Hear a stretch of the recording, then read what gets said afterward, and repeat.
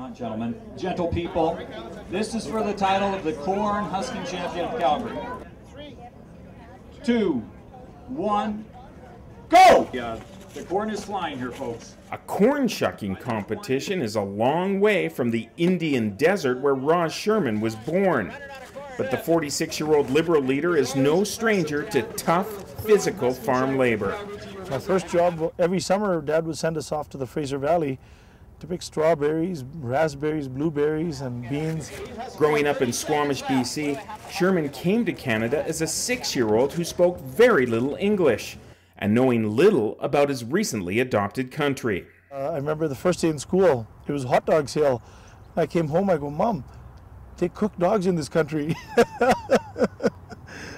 From a self-described Huckleberry Finn childhood, building tree forts and summers spent floating down the river in an inner tube when he couldn't even swim, Sherman ended up at the University of Alberta's medical school. I grew up on the street. As a young immigrant kid, it was even tougher. But I think that actually helped make me who I am today, because it gives you resilience. It gives you an understanding of the people's issues. That's why my whole life has actually been committed to serving the public.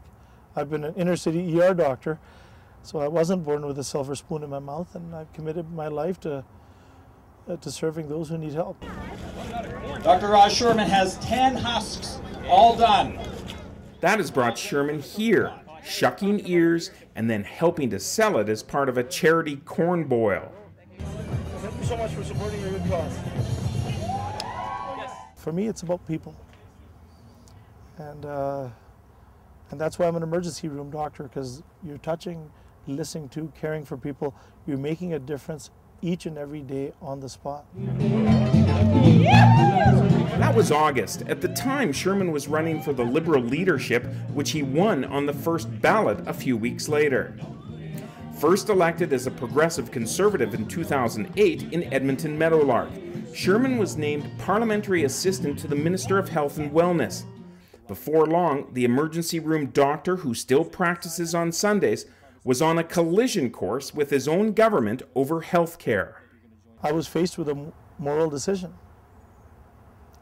There were things that the government had did that was wrong. They were dishonest.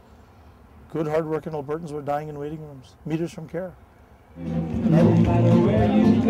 Sherman's criticisms of his own government got him booted from caucus, forced to sit as an independent. I've repeated these allegations outside of the confines of the legislature. I don't see anybody suing me. It ain't libel and slander if it's the truth. Free from party restrictions, Sherman became an even more vocal critic of a healthcare system and a government that he says had lost its way. The Honourable Member for Edmonton Meadowlark.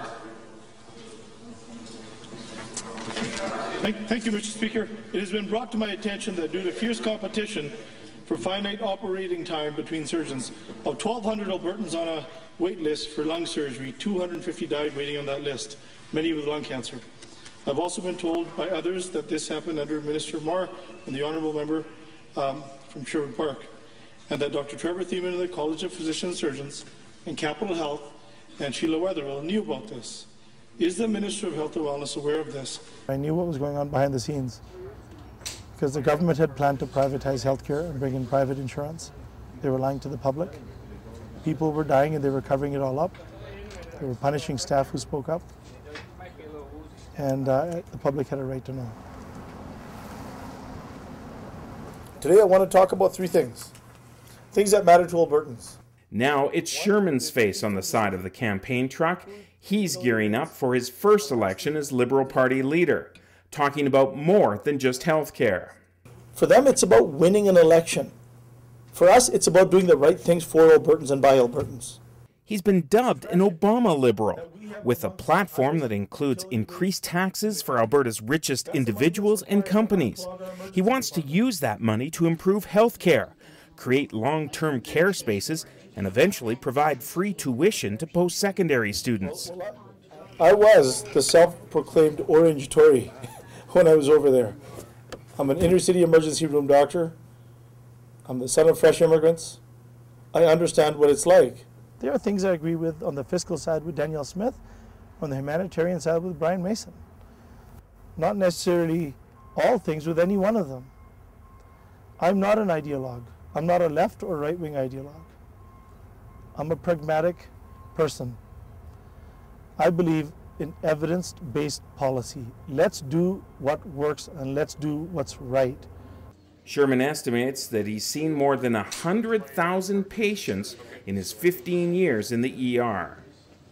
And given the option of the blood sport of politics or the life and death drama of the emergency room, jokingly I'll tell people, give me a guy with a gunshot and stab wound any day of the week versus a microphone on a stage when you got 500 upset constituents because they have a power line coming through your area. Both jobs have their challenges, but they also both have their rewards. Here, if you make a good decision, you have the ability to impact a lot of people in a positive way.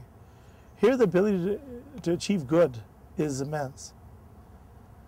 But mind you, having said that, the ability to screw things up is really pretty immense as well, and that's what happened when I was thrown out of government.